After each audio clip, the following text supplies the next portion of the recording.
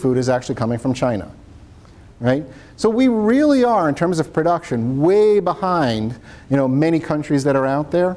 And that's something that I'll talk about today, is that we really have to look at this, take it seriously, and say, is fish farming an area that we want to increase?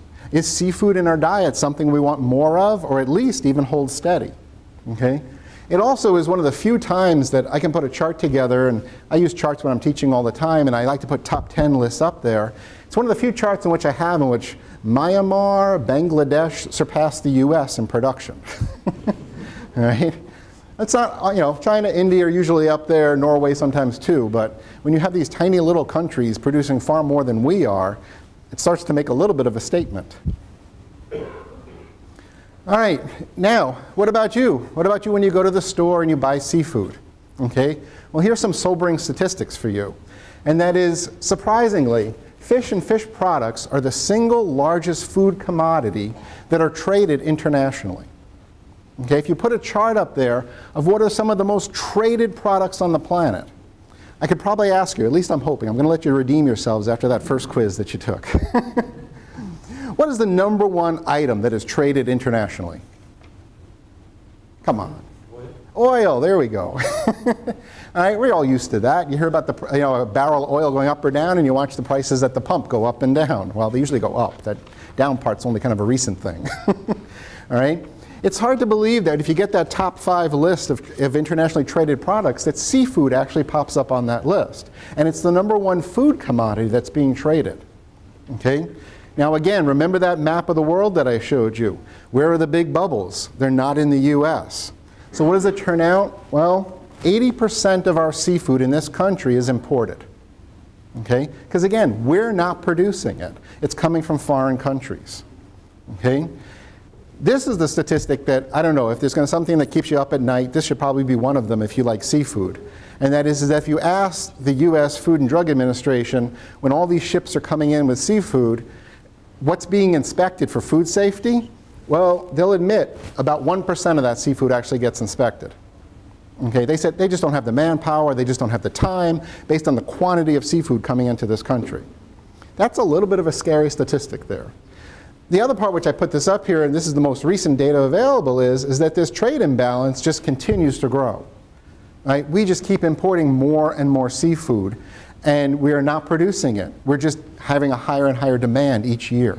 So that number, the trade imbalance just continues to grow. Okay, so a lot of problems we have there. Where do we actually make a change? How is the US suddenly going to become a major player in seafood production? How can we start producing our own food and not importing all of it? Well, there's been quite a number of surveys, just about every year one comes out, in which they ask leading experts, what has to change in the United States? How do we get from number 15 at least into the top 10? Okay? And these are the ones every year they show back up on the list. They said, #1, we need technological innovation. Okay? We need to be able to produce more of these fish. And the technology just isn't there yet. Okay? And we're going to talk about a little bit about some of the technology. They also say that a lot of this information, a lot of this innovation is going on at universities. But universities aren't getting it out there to fish farmers. They're getting it out there to other academics. So they said technology transfer needs to improve in this country, so it goes from university to the farm. Okay? Now, where do they want to see that technology change? They want to see it in the areas of breeding, disease control, feeds and fish nutrition, and what they call low-impact production systems. Okay? What else do they say? Well, we need spatial planning. They said, and that is where are the best places to put the fish farms? Okay? I just happen to put one up here because it's one of the projects I've been trying to tackle for the past 5 years, and that is that we are currently in the process of putting together what's called a GIS model for Wisconsin aquaculture, and to identify those places in the state which are better locations for fish farms than others. And as you can see, there's a lot of information that you have to put it together into one of these models to identify those locations. Okay. The other areas is they say, well, if the US is going to grow, it should be a sustainable industry. Therefore, sustainability should be rewarded. Right? Let's go back to those questions. Do you want to pollute the environment? How are you going to affect the economics and the social impacts? And then the last is kind of an interesting one, and that is the shift to low trophic species. Right? Just briefly, what does that mean? It actually means changing the mind of the consumer. And that is often the most difficult thing to do. And that is that if you go to the supermarket, look at what fish they have in the seafood counter. In the US, you're going to see salmon, you're going to see trout, you're going to see things such as tuna steaks that are there, swordfish. Okay? These are high trophic species. They're at the top of the food chain. Right? They cost a lot to raise. But that's how we view seafood. You go to other countries, and what do you see on their list? They have things such as catfish, tilapia. Right? Those are low trophic species. Right? They're less costly to raise. Right? So we actually have to change the mindset of the consumer to say there's nothing wrong with low trophic species. Stop craving your tuna and swordfish or salmon fillets. Okay, so now what I wanted to do is that sometimes when I give presentations about aquaculture, there's usually people who say, well, I'm still not sold on it. Aquaculture has a lot of problems, and I want those addressed first. So I thought in this presentation, let's just talk about some of those problems, because the other thing that's out there is that there are truths and there are myths that are being passed around to the public about US seafood. Okay? For example, one is they say, what's the prime ingredient in fish food? Fish. Right? So they say, why are we harvesting wild fish and turning them into food to feed fish that we then eat? That just seems like we could cut out a couple of steps there. Well, the fact is that it only takes about a ½ metric ton of wild fish to raise 1 metric ton of farmed fish. Okay? So it's not that high. A lot of people will see that and they'll actually say, well, isn't it 1 to 1? Or aren't we harvesting 3 times the amount of wild fish to raise 1 times the amount of farm fish? It's not that bad, actually. It's half of it. So in other words, aquaculture is actually a net producer of protein. Okay? The other half of their diet isn't made out of fish. Fish are also the best at feed conversion. So if you compare them 1 to 1 with, let's say, a cow or a chicken or a pig, fish actually convert most of their feed into growth. Okay? Realistic numbers for fish are in the area of what they call 1.1 to 1.5. What does that mean? You need 1.5 pounds of food to grow 1 pound of fish. Right? Do you know how many pounds of food you need in order to raise 1 pound of cow or cattle? You know? No? Say 10. Say 10. 10.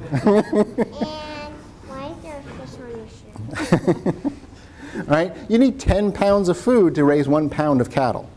Right? So fish are much better. Actually, they're the best out of chickens, pigs, and cattle. Fish are actually the best at what's called feed conversion. All right? Now, fish don't actually need fish meal or fish oil. You can substitute other things into their diet.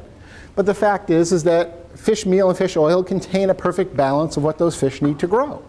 So you can give them other things. You can throw corn in there. You can throw soybeans. They'll eat it. They just won't grow as effective as they will using fish meal or fish oil. Right? This is a big one. This one's even published at least twice a year in most major newspapers, magazines. You'll see it on the TV. They say farm fish aren't safe to eat. Stick with eating wild fish. Okay? Well, the answer to that is farmed fish that are farmed in the US are absolutely safe to eat. Right? It's the farmed fish coming from countries like China or Indonesia that you need to worry about. Okay? Well, why is that? Well, basically, on the list, and I'll show you the list in a minute, of fish to avoid to eat, the only one that's on there that is US raised is Atlantic salmon. But it's not on there because it's contaminated. It's on there because Atlantic salmon are generally raised off the coast, and people are worried about the coastline being degraded. Okay? And that's a different point to avoid them than it is that they're contaminated. Right? The US seafood, the industry is regulated by 4 different US agencies. Okay? Try to find almost any other product made in the USA that's regulated by 4 agencies. There really isn't any other. Okay? So when people ask me, well, is it safe to eat? I say it is absolutely safe to eat US farm-raised seafood. If it comes from another country, often I'll pass by it at the seafood counter and say, no, I'll wait and see if you get US seafood in there. Because we don't regulate other countries. We can't. And then you got to keep in mind, only 1% of what we import from them actually gets inspected. Okay? So if there is a concern about safe seafood, it should be of foreign-raised seafood. Again, kind of along the same lines, people say, well, farm-raised fish are contaminated. They have PCBs, they have mercury in them, they have all different types of antibiotics. Well, it's just not true, right? In the US, you are not allowed to use growth hormones. Antibiotic use is only applied if the fish have broken out with a disease. Most foreign countries actually apply antibiotics prophylactically in an attempt to keep diseases down. Okay? So here's that kind of one of those lists. Here's the major list of fish to avoid eating from farms because they may be contaminated. Right? The general list is king mackerel, shark, swordfish, halibut, and tuna. I think if you cross tuna off of that list, just because people do eat tuna out of a can, the other fish, I just don't know how often most of you or even I eat those fish. All right? So most of the top ones on the avoid list aren't even fish that people eat in great abundance. Okay? Whereas if you look at most of the ones that are over here on the healthiest fish category, most of those are farm-raised fish, and a lot of people will have those regularly in their diet. Okay? So most fish, again, are not contaminated. US fish aren't. They're usually the ones that are safe to eat. Right? Other ones are, again, people say, I don't want a fish farm in my backyard because they'll contaminate the environment. Okay? Well, really, whenever those articles come out, the only type of aquaculture they're criticizing is what's referred to as net pen aquaculture. Okay? Net pen aquaculture looks just like that. It's a pen that's floating in the water. And what I can tell you about it is the place they do it in the US is in the ocean. Okay? So we don't even need to worry about it here in Wisconsin. But they do it in the ocean. And it is probably the area of aquaculture that has received the most technological research to it in the past 20 years. The US is concerned about it and wants actually to limit the amount of contamination.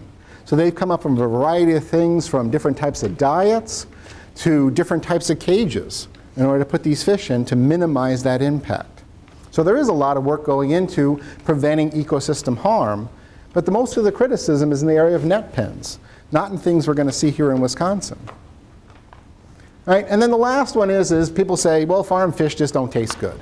They don't taste like the wild fish. And then I'll usually ask them and say, what kind of fish do you eat? You said you just like the wild fish, not the farmed. Well, every one that I put an asterisk on this list are basically fish that are primarily farmed. So people will say, well, I really like shrimp and salmon. Those are my two favorite. I'll be like, they're farmed, they're farmed. All right?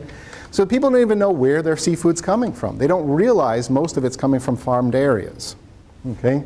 The only one I put a little question mark there is clams. Clams is kind of a toss-up. 50% of them come from the wild. 50% are actually farm-raised clams. Right? But most of the others are dominated, basically, by farm-raised fish. This point was actually covered really well about 1.5 years ago. And if you're familiar at all with this concern about what's referred to as Asian carp coming up the Mississippi River and into the Great Lakes, it's a very big concern because it's such an invasive species. Illinois is so concerned about it because their section or stretch of the Mississippi is just full of Asian carp. So 1.5 years ago, they were trying to find ways to get the public involved. And they had a taste testing competition in which they had very good chefs throughout Illinois prepare dishes they traditionally do, things such as salmon or trout, and then prepare the same dish with Asian carp. And then they covered them so people couldn't see it, and they did one of those blind taste tests where they stuck the fork in and said, try this, and try this. And almost 75% of the time, people said they liked the dish with the Asian carp better than all the other ones. Right? They didn't know they were eating Asian carp, but that was actually the results that came out of it. Right? So the question really has to come back, farm fish don't taste good. Do people really have that good of a palate that they can tell the difference between a farmed and a wild fish? I think if you did a blind taste test with most things, most people wouldn't be able to tell the difference between the two of them. And in some cases like this, they're actually picking an exotic species that they don't even want in the river. Okay, so Chris had mentioned during the introduction, kind of bringing it home a little bit here, and that is, well, what are we doing in Wisconsin? Well, UW-Stevens Point is really quite unique in that we have an aquaculture research field station. Chris mentioned it's actually in Bayfield, Wisconsin. So as I tell people when they ask me, well, how do I get to it? I say, drive north. When you fall into a really large lake, we're right there. Right? It literally is on the shores of Lake Superior. Right? And the facility was essentially constructed in order to advance areas such as applied research, demonstration, outreach, and education. Okay? We try to bring we try to bring the students up to the facility. We try to bring our findings from the facility out to the rest of the state. And just a real brief overview of it, when it was built, it was designed to cover all aspects of Wisconsin aquaculture. So there are ponds on the property to cover pond raising of fish. There are back down here, there are what are referred to as flow-through or artificial rivers that are on the property to raise river fish. And then there's a large building there, which I'll show you some pictures in a second, in which they do tank culturing. So there's tanks that they actually raise the fish in. Give you a little bit better picture of them. These are the tanks. They're essentially located in this building. And this is one of the more recent advances in U.S. aquaculture, which is referred to as recirculating aquaculture, which is basically just that. The water recirculates between filters back into the fish tanks again. So it's what's referred to as a closed containment system. The water never actually leaves it. Right? Other areas I mentioned are more in the areas of ponds, and then we've even gone so far as to build a wetland up there as well and use the wetland for treatment of water to see if natural wetlands can purify water again. So the university has really a unique facility. It's open to the public. If you're ever in northern Wisconsin, please stop by. All of the research, all the demonstration we do up there is for the public. So we are trying really our hardest to do technology transfer, to get out information to the public. You can see here are the recycle systems that we have, and again, thinking about aquaculture, you know, any one of these tanks holds like 5,000 fish in it. So it's not small scale, it's commercial scale food production of fish. These are the raceways I was talking about, and in these you basically raise fish that like to live in flowing environments, rivers. So these guys here are holding up some lake trout that we're growing in those systems. And then I said ponds. Ponds is more the traditional aspect of where people raise fish. And you're more likely to find people, you know, fish farmers that have just one pond in their backyard. But we try to help them with modernizing the growth of fish in ponds themselves. Right? Again, just a small sampling of the multitude of projects that we do. What we like to do is we really like that idea of transferring research to the farmers. So the way we accomplish that is that we basically meet with farmers year-round and say, you tell us the questions. We're not going to do a research project just to do research. We want you to tell us what to do. So they come to us. The Red Cliff Band of Lake Superior, Chippewa wanted to raise lake herring, and a company, Aquaterra, wanted to raise Arctic char. Another company from Vancouver, British Columbia right now has us raising Atlantic salmon for them. And then a company out of Black Creek, Wisconsin has us doing walleye. Again, any farmer, anybody interested can come to us and say, I've got a question. Can you help do this research? Okay? Just to use the last one here as an example, this one has basically progressed, I think, through the research process the most. And that is walleye are one of the more favored fish on like Friday night fish fries. Okay? If you go to western Wisconsin, you go to Minnesota, walleye is going to be on every menu at every bar and grill that you go to. Okay? Walleye have a distinctive problem, and that it takes 2 years to raise a walleye from an egg to an adult walleye, which is what's going to turn into a fillet. And 2 years is 1 year too much for a farmer. Okay? Think about what a farmer around here raising corn, what it would be like if we were told when you plant a corn seed, you'll harvest the cob 2 years later. Right? The industry wouldn't exist. Well, the same thing applies to fish.